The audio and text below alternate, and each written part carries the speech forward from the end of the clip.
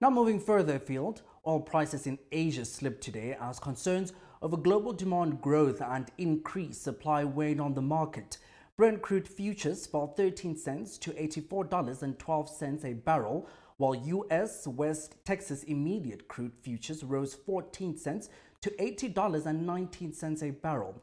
Both benchmarks saw a 2% increase on Monday, reaching their highest level since April. To discuss these trends further, we turn to FNB Portfolio Manager Kabelo Tula. A very strong day on the local side. We saw markets rallying 3.7% on the back of the formation of that government of national unity, led primarily by financials, which showed extremely good performance. Most of the banks, they're up over 6%. Certainly, and all the other sectors up quite nicely. But quite interesting throughout the day has been the performance of the oil price. Initially, weaker by a few cents below the 84 or close to the $84 a barrel mark.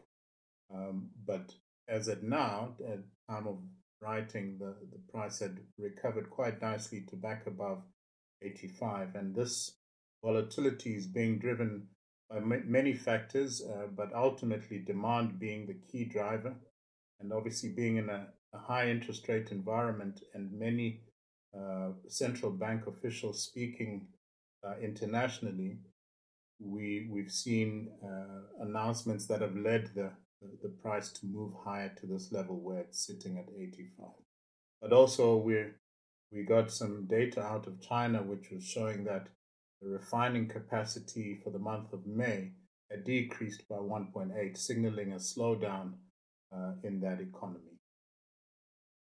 So right now we're waiting to see how the oil price fares, and the markets are watching in anticipation. Moving